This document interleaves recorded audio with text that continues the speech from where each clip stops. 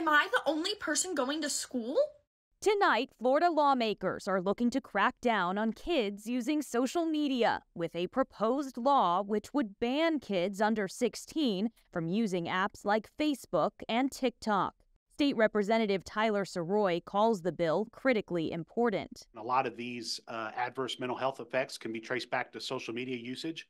I think there's a compelling state interest in keeping our children safe, and it's time for us to act. If it passes, the law would make it illegal for kids in Florida under 16 to use the popular apps. And if they already have an account, they'll need to delete it or have it deleted for them by the company using a third-party age verification system.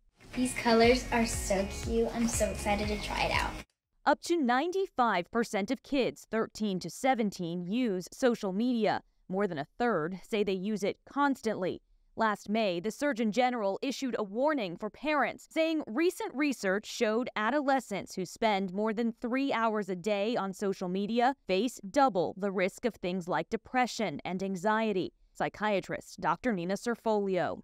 I think teens in particular, because their minds are still developing, and as teens, you want to be accepted by your peers and you want to be liked, so they become even more addicted to getting a like or their postings being accepted. Some states across the U.S. have looked to limit kids' access to social media.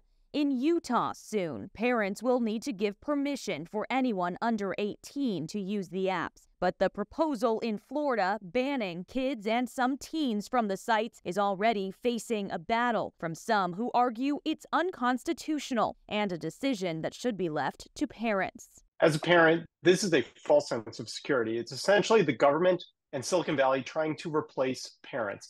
At the end of the day, I am in the best position to decide what is best for my family and my children when it comes to social media or any other device.